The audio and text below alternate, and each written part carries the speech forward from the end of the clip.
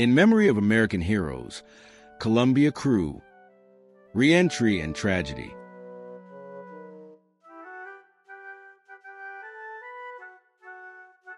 On February 1st, 2003, after 16 days in space, Columbia began its return to Earth. As it streaked across the sky at over 12,500 miles per hour, unseen forces were at work.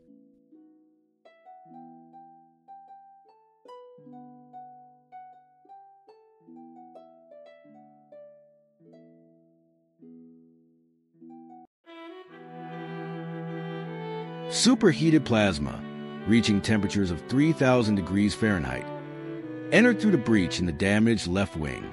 The aluminum frame inside began to weaken, leading to structural failure. Columbia spun out of control, breaking apart at an altitude of 200,000 feet. Debris rained down across Texas and Louisiana. The world watched in shock as news broke.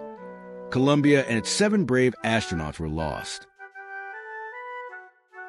It's a bright orange yellow out over the nose. Amazing. It's really good.